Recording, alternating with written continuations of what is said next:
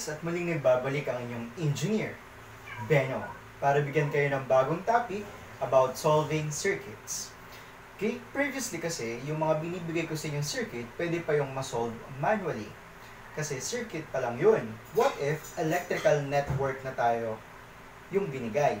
Or combination of circuits. Kasi diba, network is defined as combination of circuits. So, ang gagamitin na natin or ang i-employ na natin para masolve yun ay ang tinatawag nating KIRCHHOFF'S laws. Okay, KIRCHHOFF'S laws, it is made up of two laws. The first law is the KIRCHHOFF'S current law, and the second law is the KIRCHHOFF'S voltage law. So, let us analyze first the first law or the KCL or KIRCHHOFF'S current law. KIRCHHOFF'S current law states that in a node thou, the summation of the current entering is equal to the summation of the current leaving. Again, current entering, summation of current entering is equal to the summation of the current leaving. It simply says na kung ano yung pumasok, siya din yung lalabas. Ito lang yung ina-explain ng equation na to. And for you to understand it more, I have here a simple example to demonstrate on how are you going to employ or to use KCL. Okay? So, meron ako ditong 1, 2, 3, 4. Apat na nodes. Okay? Review. A node is the interconnection of branches. Diba? This one is branch. So was this, and so was this, and so on. So, pangalanan ko yung mga nodes na yan. Let's say this is W, X, Y, and Z. Okay? So, sabi, current entering is equal to the current leaving. Pinapahanap sa atin si I1, si I2, si I3, and si I4. So, to get I1, so, KCL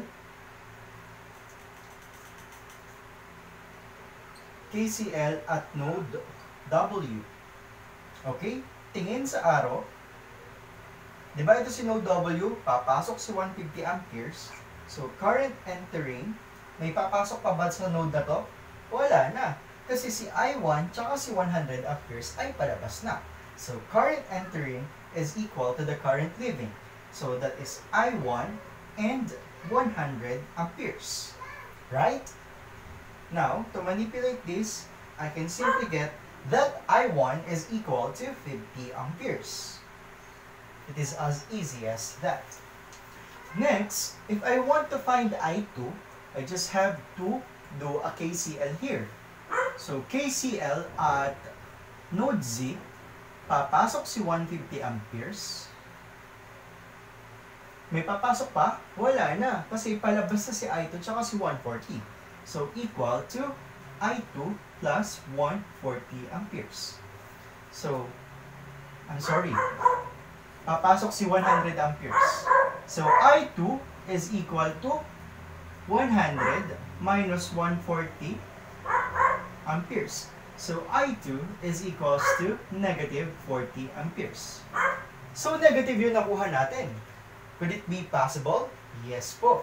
Ang ibig sabihin lang ng negative na sign pagdating sa current, kung ganito yung first assumption natin, in actual pala talaga, dapat papasok din siya sa node Z. Okay? Tatandaan nyo kapag nakita kayo ng negative na value ng current, okay lang yun. It only denotes na mali yung naging assumption mo. Kasi hindi naman pwede laging tama yung assumption natin, di ba? Kaya nga assumption eh. Okay? Next thing, I could easily find the value of I3 if I'm going to have a KCL here at node X.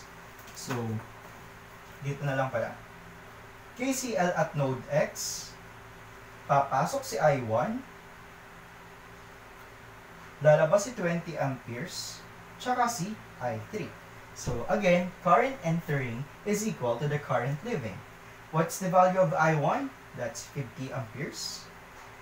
Equals 20 amperes plus I3.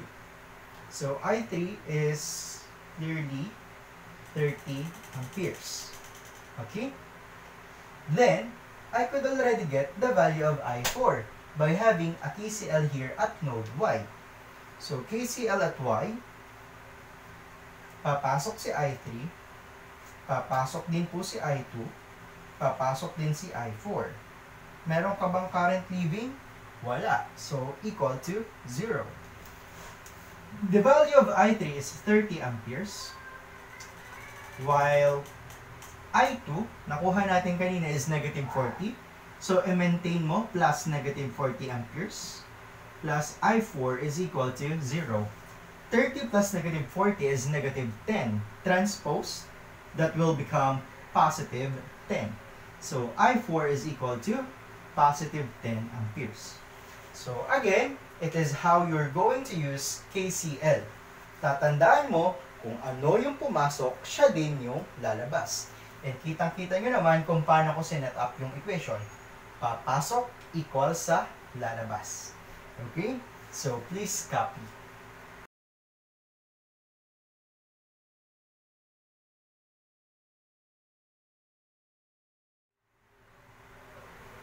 Okay guys, so let us discuss the second Kirchhoff law. Second Kirchhoff law simply states that in any closed path in the circuit, the algebraic sum of the EMF and the voltage drops is equal to 0. Summation ng EMF plus summation ng voltage drop is equal to 0. Ibig sabihin lang, di ba ang EMF yung mga battery natin? Ibig sabihin, kung ano yung binigay mo, uubusin nyo ng mga resistor, at dahil inubos, equal sa 0. Okay, disclaimer lang. Iba't ibang school po, meron pong iba't ibang interpretation ng KVL. Kasi yung variation ng iba, summation ng EMF is equal sa summation ng IR. Either way, tama naman po yun. Sa direction lang po nagkakaiba and sa sign. Okay? And sa pag-KVL, may mga rule tayong kailangang alamin. So, I have here a sample circuit, a very simple circuit, and ito yung gagamitin natin. So, first step is to assign direction. It's either clockwise or counterclockwise. Okay? Ang lagi ko pong ginagawa is clockwise. So, clockwise direction, and then, assign ka ng direction ng current mo. Okay, let's say this is current I. Anong direction kong pinili? Clockwise. So, KVL ako dito sa path na to. Taking clockwise direction. Okay? So, clockwise, ang gagawin natin, susunsunin natin yung wire. Susunsunin in Batangas means ititrace mo lang or susundan mo lang yung wire.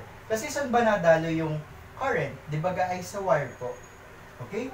So, simulan ko dito sa baba, pasok ako sa negative side ng battery, labas ako sa positive. So, that's positive 8. And then, meron akong resistor. Kapag may resistor, may nakain na ng voltahe. May nadadrop na voltage. Yun yung sinasabi dong voltage drops. Diba? V is equal to IR. Tama po ba? So, anong nadaang current dito sa 5 ohms? Diga I. So, 5I. Kaya lang, positive ba or negative? Clockwise tayo, di ba? Tama, clockwise tayo. So, kapag kasabay ng ikot mo, yung direction ng current mo, negative. Okay ha, tandaan. Kapag kasabay ng ikot mo, yung current mo, negative. Sa ibang school, baligtad. Pero, any other way, tatama naman po yun. Sa akin lang, dito ako sanay, so ito yung ituturo ko. Ulitin ko ha, pagdating sa battery, kung saan ka lumabas, yun ang sign ng iyong battery. Kung lumabas ka sa negative, edi negative 8. Kaya lang, lumabas tayo sa positive dahil clockwise nga tayo, kaya positive 8. Next, minus 5i guys, kasi yung current ko kasabay ng pag-ikot ko. So, minus 5i. Meron ka pa bang ibang dadaanan? Wala na. So, equal to 0.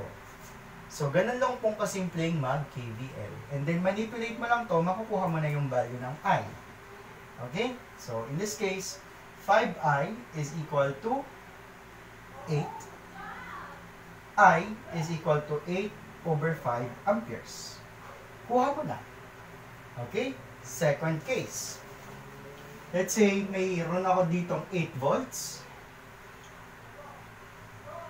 Baligtadin ko naman yung direction ng current ko. Still, gamitin ko yung direction is clockwise. Okay?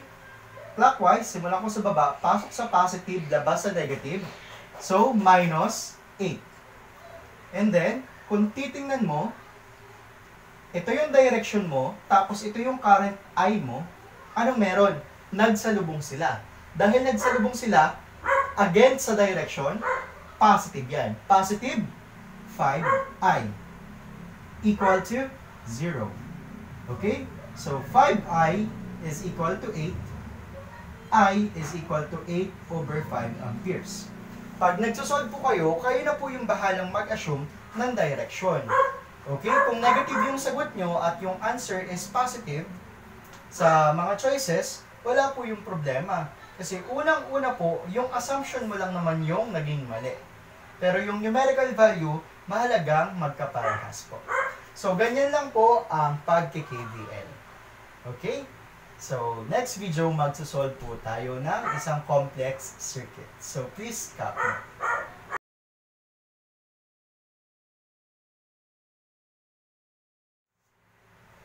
Hello guys, so let us solve this circuit. Okay, so the first step is to assign the direction for the currents. Ikaw na yung bahalang mag-assume ng direction ng currents. Kung gusto mo, pababa, pataas, lahat pababa, or mixture, ikaw na po yung bahala doon. So let's say this is I1, this is I2, this is I3, and this is I4. Okay. Secondly guys, mag-inspect ka. Connected ba to? Or ito bang resistor na to ay in series dito? Hindi. So magkaiba talaga yung current nila. Pangalawa, ito bang 5 ohms saka 10 ohms? Series ba sila? Yes. At kapag series, ano nga yung current natin? Iisa lang. So I3 is equal to I4. Or simply, burahin ko na si I4 kasi nga, iisa lang naman yung current na dumadaloy dito. Okay? So, let us say that is just I3. Okay na po ba? Kasi series lang naman. And then, KVL tayo sa loop na to. Again guys, lagi kong pinipiling direction is clockwise. So, KVL, clockwise tayo. Dito lang po sa loop na to ha, ito lang. So, sunsunin ko yung wire, sunsunin again is to trace. Simulan ko dito. Dahil si I1 ay kasabay ng pag-ikot ko, so that's negative 2I, 2I1. Labas ako sa positive terminal ng 12 volts. And then, si I2 kasabay pa din ng pag-ikot, so that's negative 8I2. And then, balik ako sa pinagsimulan ko, wala na ako nadaanan, equal to 0. So, meron akong negative 2I1 minus 8I2 equals negative 12. So, I have my equation number 1. Next, KVL naman ako sa loop na ito. Okay? So, kung sisimulan ko dito, tapos clockwise yung direction ko, di ba si I2 ay nakakasalubong ng direction ko? At kapag nga nakasalubong natin, that will become positive 8I2. And then, si I3 kasabay ng pag-ikot ko, so that's minus I3. Eh si I3 kanina dumadaan, kay 5 ohms, tsaka kay 10 ohms.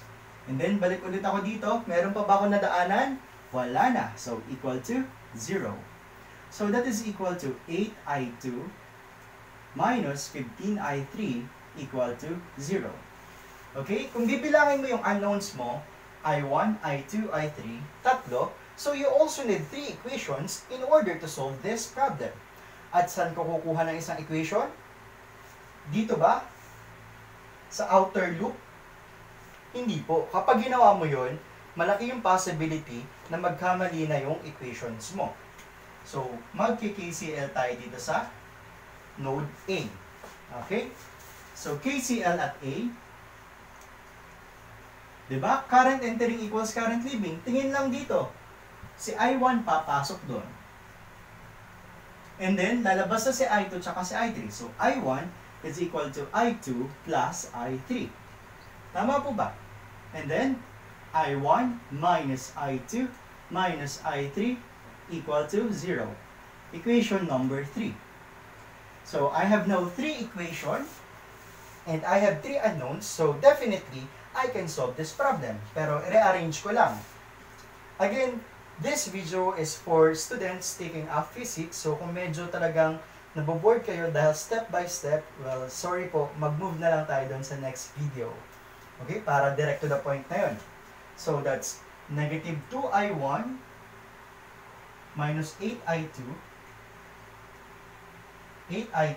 plus 0I3 equals negative 12. Bakit ako naglagay ng 0I3? Para hindi po kayo malito.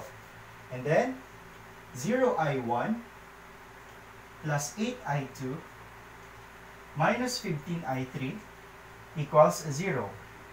And then ito, 1I1 minus 1I2 minus 1I3 equals 0. Diba pag wala doong number, ang coefficient doon is matic 1. So we have 3 equations, 3 unknowns. You just utilize your calcu.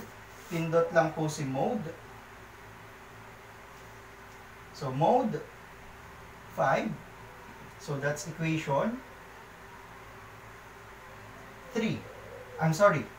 Mode 5 equation option 2. Okay? Si option 1 po kasi is for 2 unknowns. 2 equation. Si option 2 ay for 3 unknowns. 3 equation. Si option 3 is for quadratic equation. Kaya kung titingnan nyo, ax squared. Si equation number 4 is for cubic equation. So sa bagong nangangapa po sa calculator, ito po yung guide ng mode 5 equation. So what we're going to use is mode 5, 2. Kasi 3 equations, 3 unknowns. Okay, paano po pumindot sa calcu? Diba? Nakita nyo yung A, B, C, D. So, pindot negative 2 equals negative 8 equals 0 equals negative 12 equals 0 equals 8 equals negative 15 equals 0 equals 1 equal, tapos negative 1 equal, then negative 1 equal, 0 equals. Okay? And then press equal sign. Tatlo yung unknowns mo. So, para makita mo yung tatlo mong value, just press the arrow down or equal ka lang.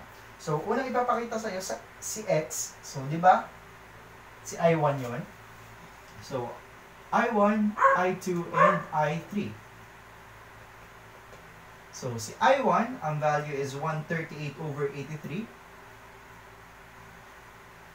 Si I2, ang value is 90 over 83. And si I3, ang value is 48 over 83. Lahat ang unit nila ay amperes. Si current nga to di ba?